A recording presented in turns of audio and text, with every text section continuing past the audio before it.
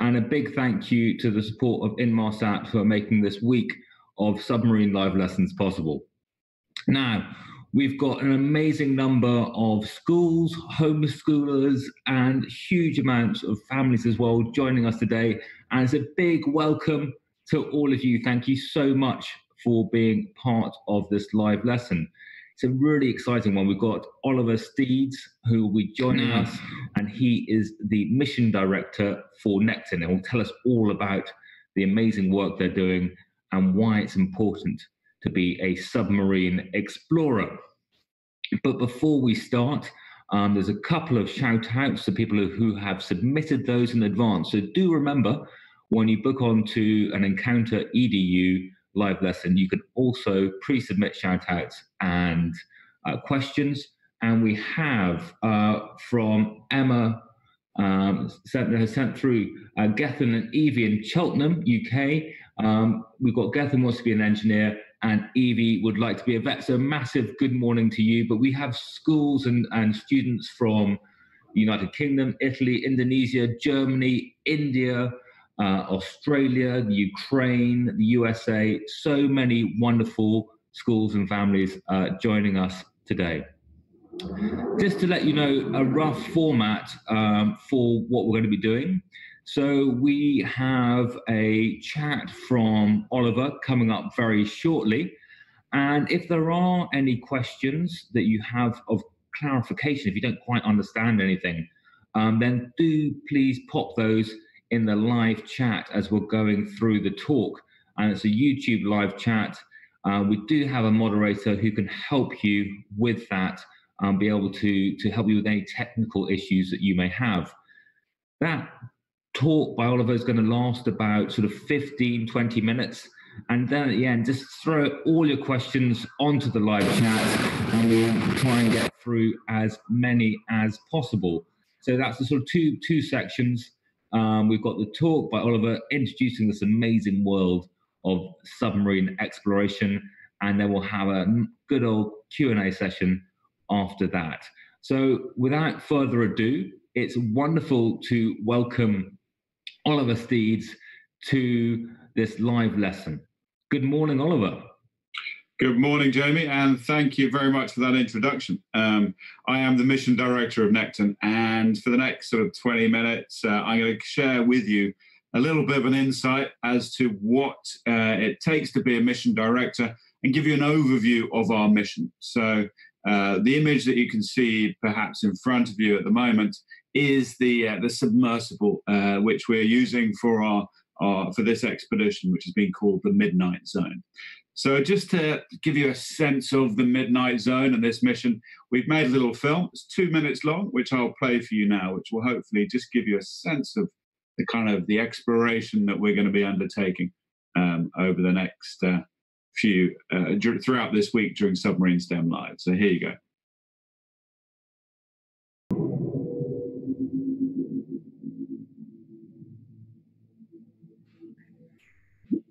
The journey down through sunlight into twilight until there is no light. Temperatures drop. Pressure builds. 1 atmosphere every 10 meters. Welcome to the Midnight Zone. Home to life. Life under pressure. Life that glows. Home to more different species than anywhere else in the ocean. Home to the peak of biodiversity. Home to up to 10 million species waiting to be discovered. It's a home of undersea mountains, tens of thousands of them, active volcanoes, far more than on land, hydrothermal vents, and subsea waterfalls. As our sun sets, this life ascends to feed. As the sun rises, they descend. This is the vertical migration, the largest migration on Earth. Every night, they draw carbon from the surface into the depths, into the midnight zone, into the largest carbon store on our planet. So, what do we know? We're sending scientists into the deep ocean to discover and to protect what's there. The midnight zone. It's darkest before the dawn.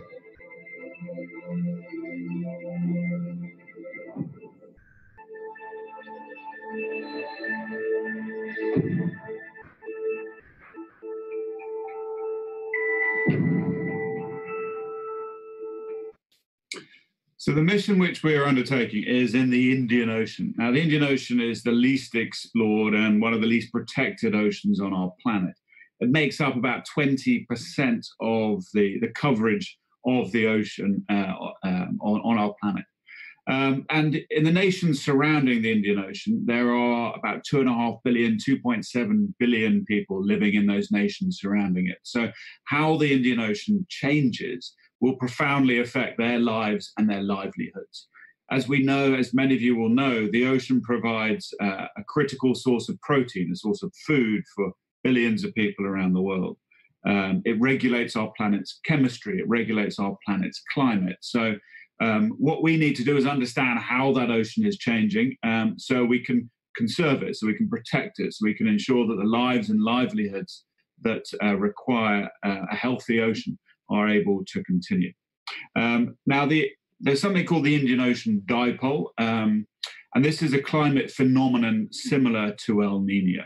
And what it does is it magnifies the impact of climate change, and it increases the intensity, the frequency, and the impact of extreme climate events. So when we're undertaking our research, undertaking our missions into the Indian Ocean, we need to understand how the Indian Ocean is changing. And this climate phenomenon, the Indian Ocean Dipole, is really important for us to start to understand that this can generate extraordinary impact around the region.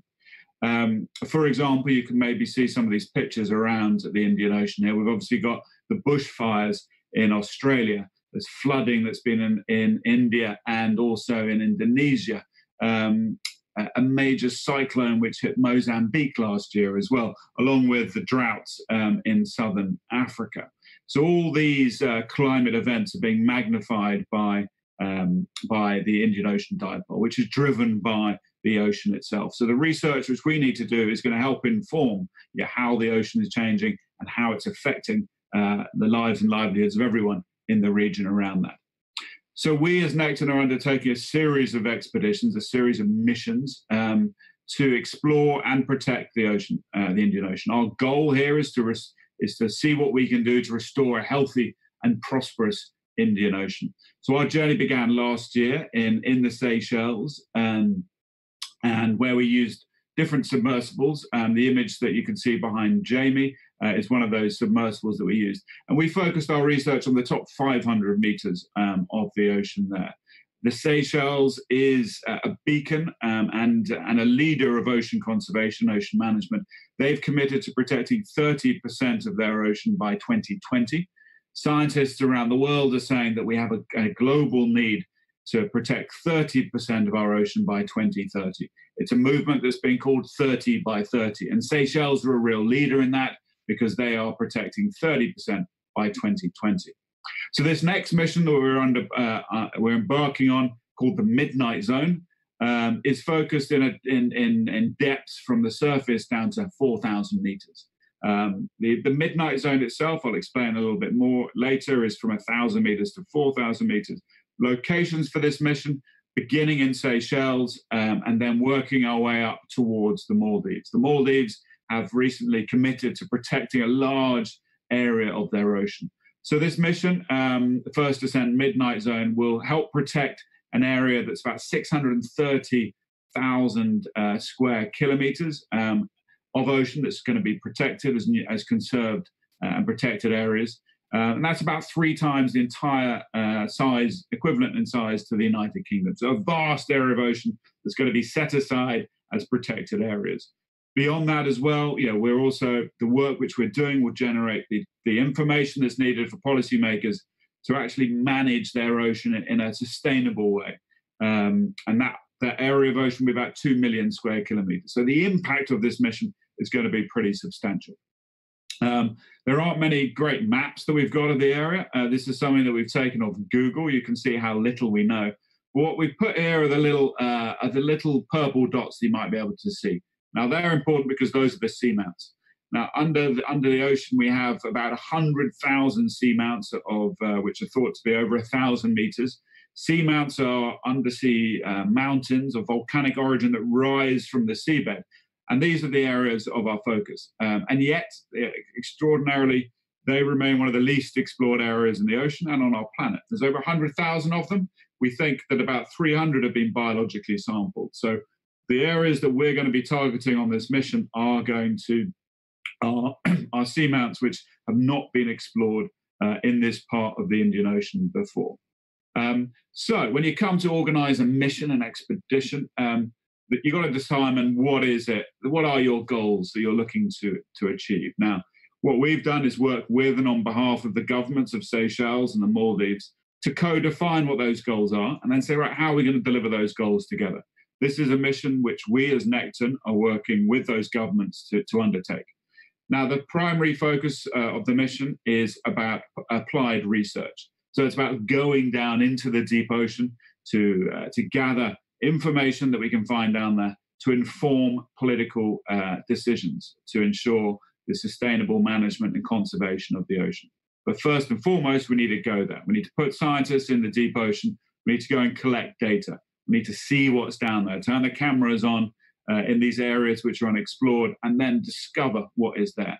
The second part of the mission is to turn that data into impact. Now, as you heard, our goal is to try and help the sustainable management of the ocean, the conservation of that ocean. But you've got to turn that data that we have from the ocean floor, from the water column, all those different things which we're researching. We've got to turn that into actionable data that's useful for politicians and for ocean managers, so they can actually apply that data into the programs for the sustainable management of the ocean. The third area of what we do is about storytelling.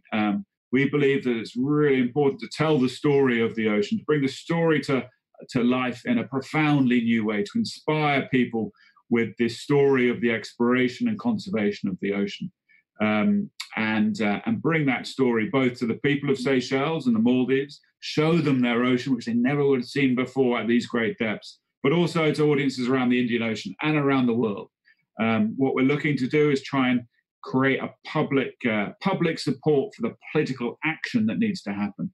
To do that, we need to get lots of people behind it. Lots of people need to be inspired by it and willing to support the governments and the businesses and all those other key people, partners around there, to take those important decisions. The fourth and final area is around the long term, and we call that knowledge exchange. It's working with scientists in those regions of the Indian Ocean, of Seychelles and the Maldives, and giving them, supporting them with the skills, the networks, the knowledge, the equipment that are needed to build and develop their knowledge, their capacity for long-term ocean management. It's not for us as Nekton, as a UK and an international organization, to be able to support long-term, because we can't. But the leadership and the ownership of the management of the ocean, the exploration of the ocean, must come from Seychelles and the Maldives. So those are our four objectives that we have for the mission. Our focus is in the seamounts in the midnight zone. And what you can see on screen at the moment is a vampire squid. And this squid is one of the iconic species that you find at these depths of the ocean. But what's interesting is that on the surface of the ocean, on the surface waters, the top sort of 50 meters or so, that's where you have the greatest biomass, the greatest quantity of animals in the ocean. However, the deeper you go, the more different animals you have. So the greater the biodiversity that you have deeper down in the ocean. So scientists think that between about 1,000 and 3,000 meters, this is the peak of biodiversity. This is where there is the greatest amount of different animals in the ocean at these depths, not at the surface where we've got the greatest number, but down at these depths. So our focus on this mission is to look at a series of seamounts, minimum of 6, we hope it will be more, seamounts in this region, and document what it is that we're going to find down there. So this is an aerial shot of our mothership. It's called the Pressure Drop. On the front of the vessel, you've got the bow, then you move across, if you're working backwards towards the stern, the structure you have there, that's the bridge, and as you go further, you've got a sort of a large superstructure, which is where the people on board live. So we have 50 people on board on this mission, undertaking this expedition. In the superstructure of the vessel, we've got wet labs, laboratories for taking the samples that we find and processing them, identifying them under microscopes. We have a dry lab where we do more analysis, video analysis that we get from the submersibles as well. We also mounted at the bottom of this vessel, we have what's called a multi-beam, so we can map the seabed at great depths. And right at the back, that structure, the white structure that you see with a crane off the back, that is the submersible hangar. So that is where the submersible is kept, and it's launched and recovered using that the frame that you see at the stern of the ship. So now into the technology. We have a whole range of different technologies that we are going to be using on this mission. About a dozen different technologies so we can undertake research from the surface all the way down to the depths. But this is the most iconic piece of technology at the heart of this mission. This is a submersible built by our partners Triton, which is called the Triton 36002, otherwise known as the Limiting Factor. This submersible has just, with the mothership, has been going around the world for the last 2 years and diving to the deepest parts of the world's ocean, the deepest parts of the world's 5 oceans, on an expedition called 5 Deeps. This submersible is the only submersible in the world which is capable of diving to the deepest parts of the ocean. That's 7 miles down, 11,000 feet. And this submersible has already achieved that. It's undertaken 5, I think, dives to the deepest part of the ocean, which is called Challenger Deep in the Marianas Trench.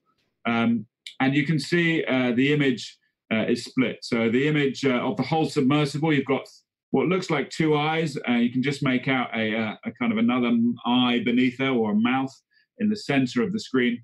Those are the viewports. So there are 3 viewports on the submersible, so you can see out. Obviously, you've got lights, and you can see the thrusters mounted. At the top, you can see a little hatch, and pilots and the co-pilot enters there. You can see the submersible behind me as well. So before the submersible goes down, the pilot and the co-pilot will climb out into the submersible there, and there's a hatch there, and then go down all the way through this structure. There's a bit of space down there, and then enter at the bottom here. This is the pressure hole. So the submersible, the pilot and the co-pilot will be able to go down there into the pressure hole. It's made of titanium. It has to be extraordinarily strong to be able to withstand the pressure at those depths. So to give you a sense of the pressure that we have at 11,000 feet, 11,000 meters depth, it's 1,100 times the pressure that we have on the surface. It's equivalent, I think, of having about 50 jumbo jets resting on the top of your head. So you need something that's extraordinarily strong to be able to withstand it. So if we go back to the image on the presentation there, you'll see a cutaway of the submersible. So you can see how people climb down through that hatch into the submersible. You've got the pilot and the co-pilot who are inside there. And inside they have screens around them as well, because the submersible has a number of cameras which are mounted around there, which provide situational awareness, so you can see what's going on around, as well as all the controls and oxygen systems that you need. An average dive in the submersible will be 8 to 12 hours, but it also has life support for 96 hours should we need it. I'm going to quickly go in now into the science mission. Throughout this week, we're going to hear a lot more about some of these areas. We're going to hear from Triton later this week, who will tell you a little bit more about the submersibles, and you'll hear a little bit more from our scientists as well about the scientific mission. So I'm going to give you a very quick overview now of our scientific mission. This image you can see at the moment is it was taken off our first mission in Seychelles. And this is a very different type of submersible that we're using for this mission. This only enables us to go down 300 meters. The submersible we're using for the midnight zone, again, enables us to go 11,000 meters. So our research is, we're looking to undertake research from the surface all the way down to the deepest parts of the ocean. So where we are in the Indian Ocean, we think the maximum depth there is going to be about 5,000 meters. So we have different technologies that enable us to do the research at those different depths. So what you're seeing in front of you is firstly is the multi-beam system. So we map the seabed, see what the seabed looks like, which enables us then to safely deploy the submersibles and target particular areas where we think there could be interesting areas for research. Beneath that, you can see that's a coral sample. We'll be taking samples, biological samples throughout the mission. We can do that using a manipulator arm that's mounted on the submersible. We also look to undertake research in the water column. In the image in the middle there, you can see that construction there, that piece of machinery is called a midwater bruv, and that's got cameras mounted on it, which are baited, so that we can document what animals live in the water column, or in the pelagic, as we call it, so in scientific terms. So this midwater column, this midwater bruv, enables us to see those big charismatic animals, those deep diving sharks or tuna or other animals which are that we'll be able to see in those areas. Moving along now, two final little things that we look at. This the system, which looks a bit like a rocket launcher, that is called a CTD for researching water chemistry, conductivity, temperature, and depth. And we take samples of the water column, water chemistry, physical samples of the water as well, which we can analyze for DNA as well, for genetic research and other things. And then finally, some nets. So on the surface, we're looking at to do some surface trawls to see if there's plastic on the surface, but mainly to look at zooplankton, which is the basis of the marine food web. So the focus of our research is going to be on seamounts, and you can see here on these images, this is what the structure of some seamounts look like. These are very conical, steep seamounts, and they're critical for life. You have reefs, deep reefs on these undersea mountains. You have different habitats, complex marine habitats, and they're also hotspots for biodiversity. So we find that they are these little they are quite large, substantial mountains which we find across the ocean in different areas, and often these are the areas that we find a lot of life. But obviously, one of the key elements of focus is to be able to turn our science into impact. So gathering that scientific data to meet with the politicians. You're seeing here that this is Dr. Lucy Woodall, who's our principal scientist, and Sheena Talma from Seychelles. There are two of our leading scientists, and they will be giving you a more detailed presentation about the research which we'll be doing on our mission later this week. And there you can see Lucy and I meeting with the president of the Maldives as we start to develop and implement our mission. So I'll leave it there. Here is an image of a blue whale that you can probably see there, and these animals can dive to great depths in the ocean. So up to about 500 meters is where you can find a blue whale, the largest animal in the world. I can take you further down if Jamie allows me to take you deeper into the ocean and show you what other extraordinary animals we find at different depths of the ocean. But now over to you, Jamie. I imagine there's lots of questions after this quick introduction.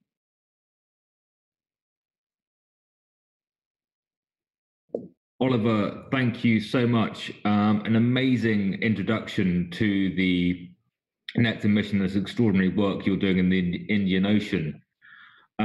As you've mentioned, we do have other members of the team who will be talking about their specialist areas over the next 4 days of this week. So Tuesday, we've got Dr. Lucy Woodall, who'll be talking about the seamounts and the science side. On Wednesday, we're going over the team and all the different roles and STEM careers.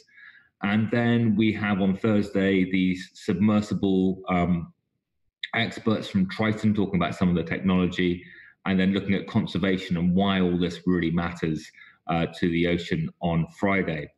But thank you for that. We've got some wonderful questions coming over the live chat. So I'm just going to go over to those now and pass some over to you. I think that, one of the things we were talking about before was what is the difference between a submersible and a submarine? And that question is through from Arnav Gupta. Great question. So the difference between a submarine and a submersible is that a submarine can operate independently. It doesn't need a support ship. A submersible needs a support ship. So you saw earlier, our support ship is called the Pressure Drop, and that is a large research vessel.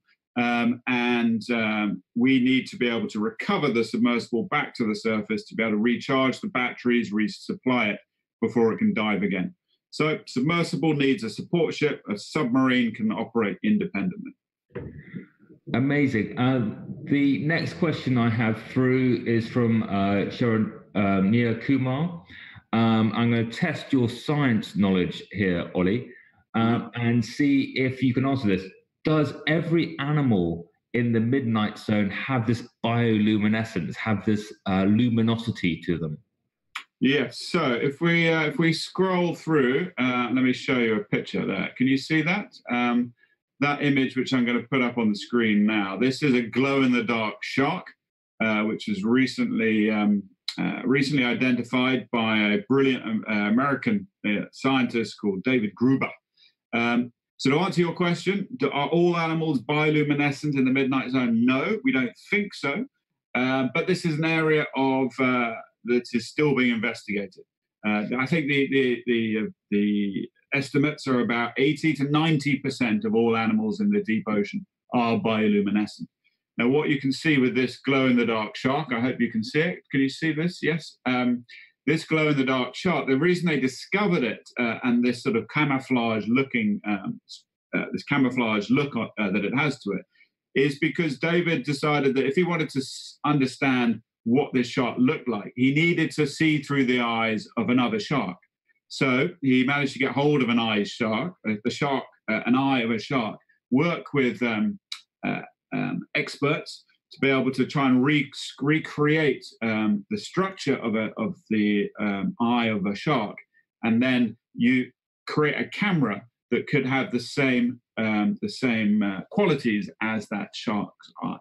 So they were able to do that, and as soon as they were able to do that, they could then see the world of the midnight zone through the eyes of other sharks, and they could therefore see the bioluminescence that was around on these other animals, which they weren't otherwise able to see. And when they did that, this is what they discovered. This is what this shark looked like.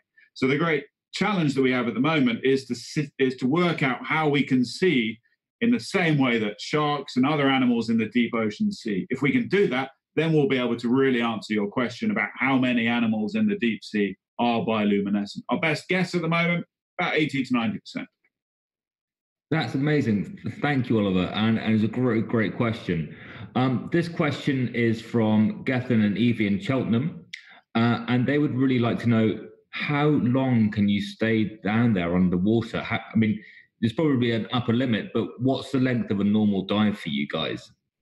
If you're diving to full ocean depth, like Victor Vescovo, who is the great pilot who recently dived to Challenger Deep, that dive to get down 11,000 meters took about 3.5 to 4 hours. He then spent about 4 hours down there at the deepest parts of the ocean, and then another 4 or so hours to come back. So his full dive was about 12 hours. On our missions, we'll be diving to maximum of 4,000 or 5,000 meters.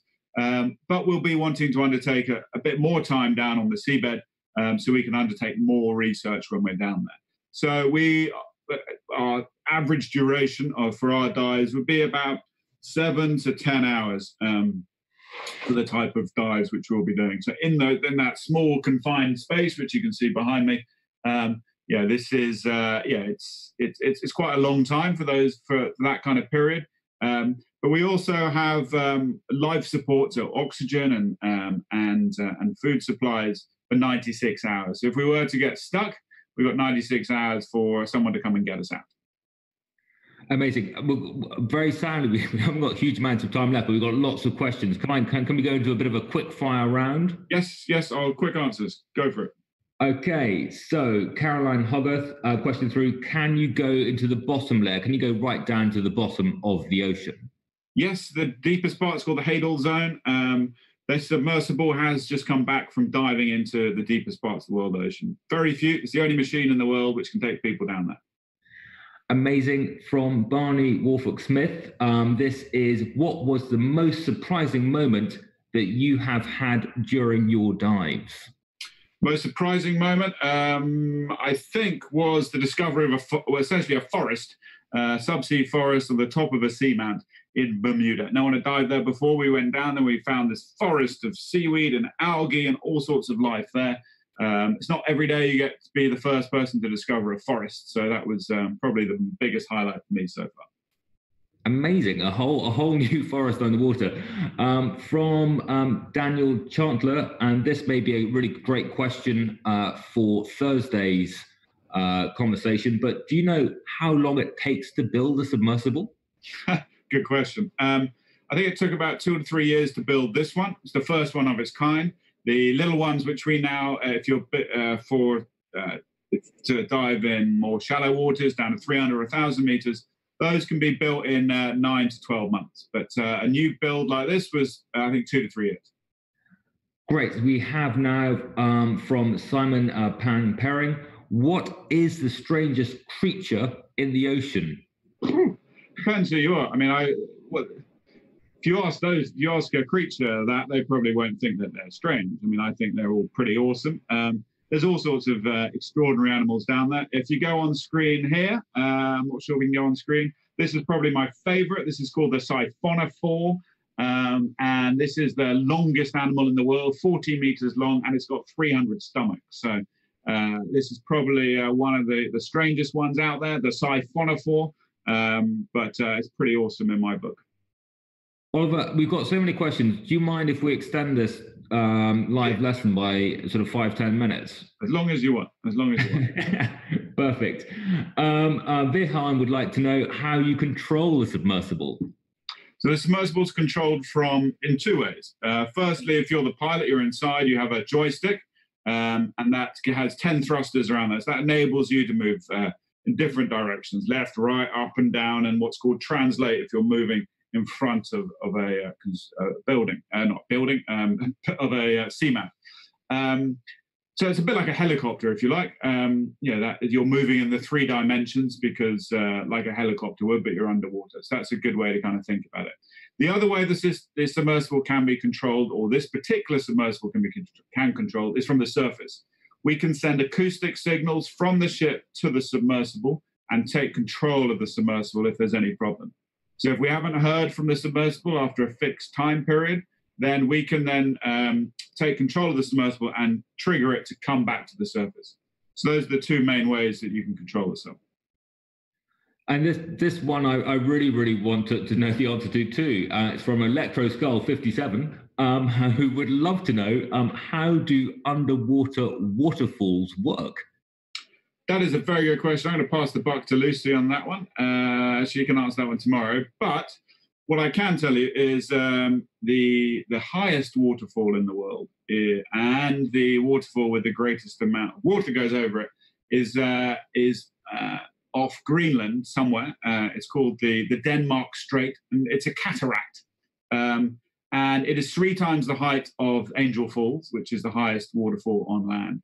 And I think it has over 300 or 100 times. I need to get my numbers sorted out, but over a huge amount, a large amount of water goes over the waterfall, then goes over Niagara Falls when it's at full flow. So it is by volume and by height the greatest waterfall on Earth.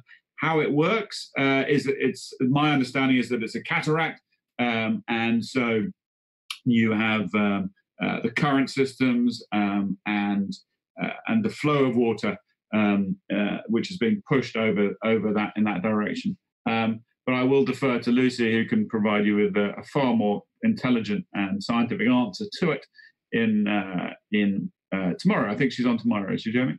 Yeah, she's on tomorrow at 9:30 and I think 1 o'clock UK time. The time zone checker is on all the live lessons on the Encounter EDU website. Right. But we have a question through from Daniel Chandler, who would love to know, have any of the submersibles been attacked by a creature of the deep? Have our submersibles been attacked? Not as far as I know. We've had some encounters. We're down at in Seychelles, I think Seychelles, earlier last year, and we had a big ray which came down and sat on the top of the submersible for a while and sort of rubbed its belly on the top. But really, it was just like having a bit of a rest and checking us out.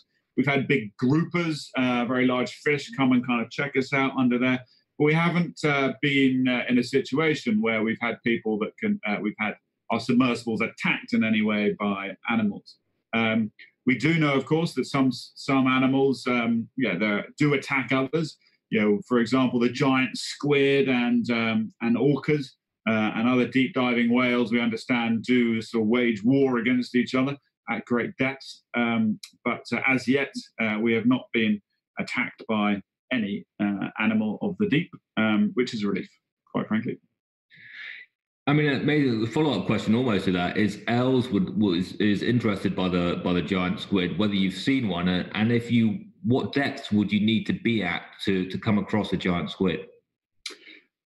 So I have not seen a giant squid. The first time a giant squid was actually documented was in one of these submersibles, which, if we can cut to Ellie's image, because she has an image of a submersible behind her. Ellie will be, this is the submersible, another Triton, 1,000 meter, 3-person submersible. And it was in a submersible, maybe that exact sub, but one very similar to that, in which they found they were the first to document the giant squid. And they were able to do that by drawing it in using bioluminescence. So giant squids used by a form of bioluminescence to help their hunting. And a brilliant professor called E.D. Widder created the system to be able to actually draw in a giant squid so they could document it. So I have yet to see it. There is actually a squid that's even bigger than the giant squid. It's called the colossal squid, and that's the size of a minibus, I understand. And no one has yet seen one of those squid in their natural environment in the deep sea. They're still waiting to be discovered. Great, and thank you, Oliver. I mean, so many questions coming through. I'm just going to pick a couple here. This is from Simon Pampering. I mean, you talked about the siphonophore as being the strangest creature. Perhaps you could just tell us a little bit more about why you think it's so strange. Good question. I mean, I think, it's an enormous creature. They can grow to 40 meters long, so the longest animal, I think, in the world. And also, it has 300 stomachs. So its ability to be able to feed and support itself. And of course, if you're able to see what's on the screen now, it looks like something. Something that I can't think of anything else on the planet that looks anything like that.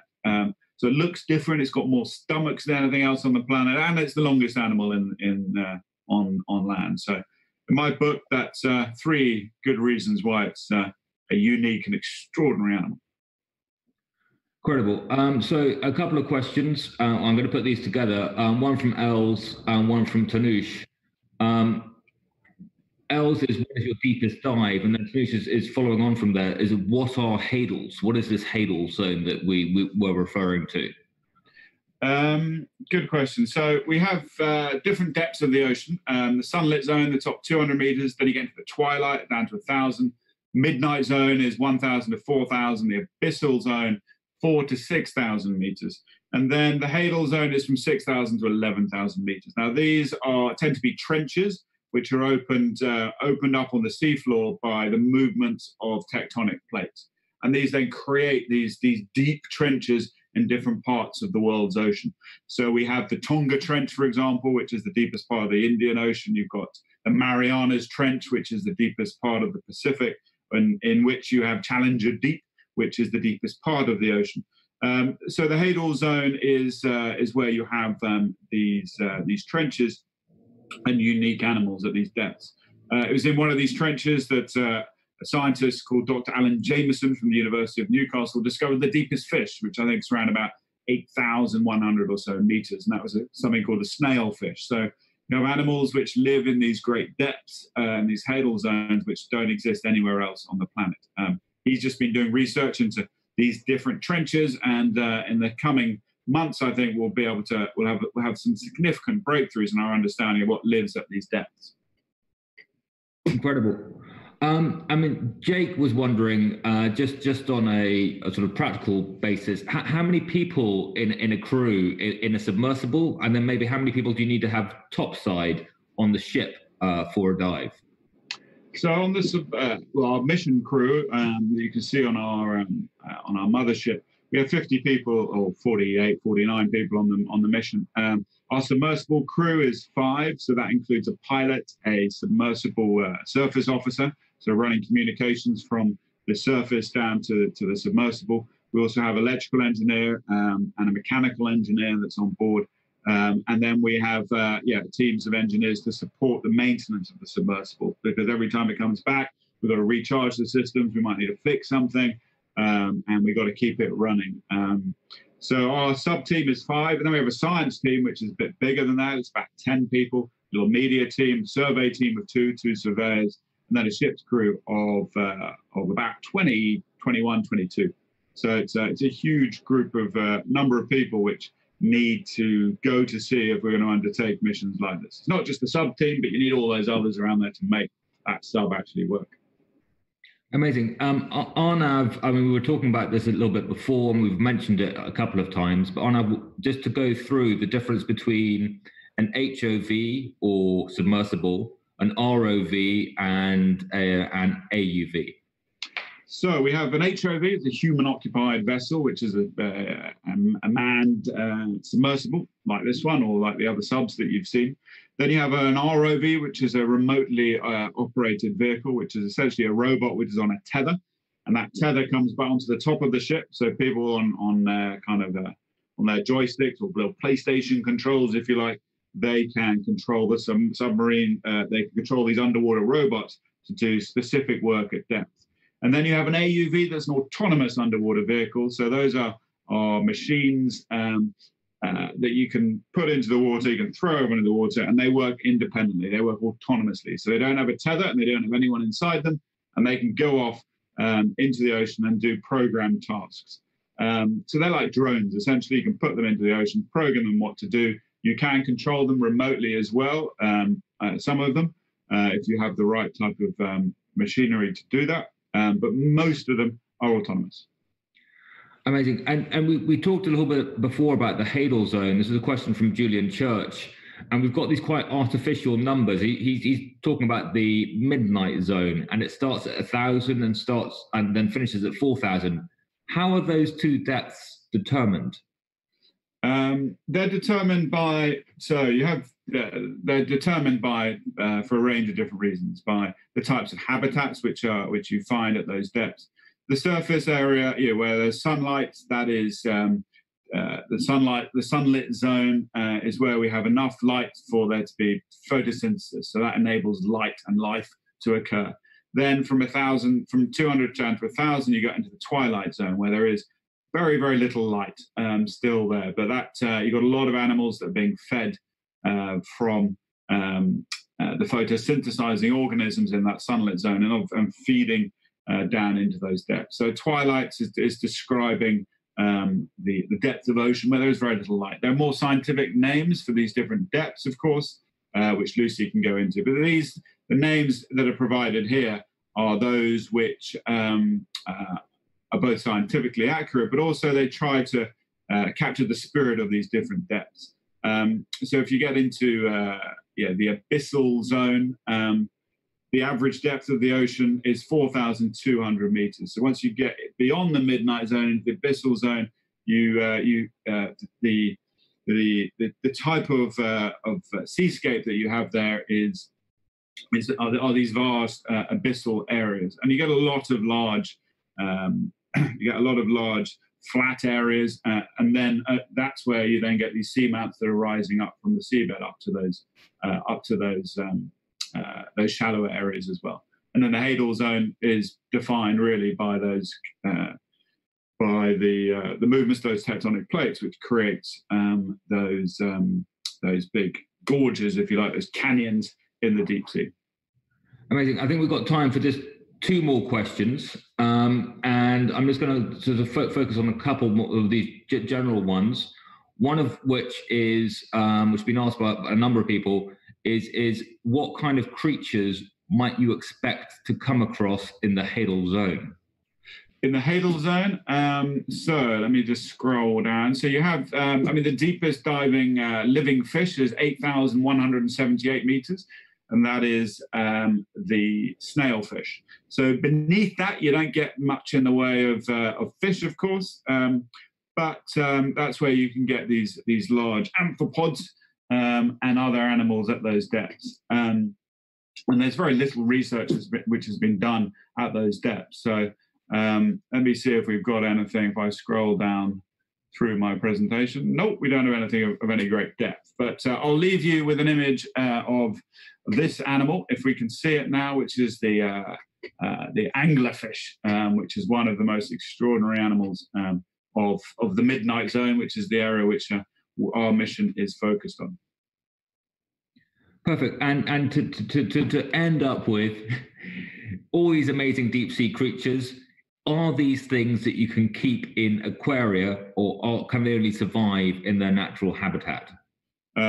These animals can only really survive in their natural habitat. They've evolved to live at great depths under significant pressure. So if you were to bring them up from those depths, of course, their anatomy, their bodies would change. So unless you can create an aquaria which is similar in temperature, similar in pressure to those experienced at the depths of the midnight zone, you're not going to see them as you would at those depths. There are some systems which enable you to sample organisms at depth and maintain them within a similar pressure or the same pressure. But as far as I know, there aren't any sort of large aquaria which can do that. Oliver, it just remains for me to say thank you so much for being part of this and for sharing these great insights into this extraordinary expedition that you're setting up, this series of expeditions that you're setting up to explore the deep ocean. Really exciting to have you. Thank you so much to all the great questions that came through on the live chat, to everybody's watching. It's been amazing having you. And also thank you to Inmarsat, who are making Nekton Submarine STEM 2020 possible. Just to let you know what is coming up later this week, Oliver is back on at 1 p.m. today, UK time. Just in case those have missed out on today or in different time zones, for instance, in the US. And just to say that a few hours after each of our live lessons, these will be available on the Encounter EDU website to watch on catch up, and also on the Encounter EDU YouTube channel. So coming up this week, we also have Dr. Lucy Woodall, who will be talking about the wonderful underwater world and mountains under the sea. On who do we have after that? We have then a look at exploring the deep, and that is looking at all the different STEM careers involved in this kind of work. On Thursday, we have the Triton team talking more about the technology and engineering of submersibles. And then we have submarine conservation. So how does all this amazing work go into preserving our wonderful ocean? So thank you so much for being part of Submarine Explorer. Until the next time, it's goodbye from me, and probably goodbye from Oliver too. Thank you.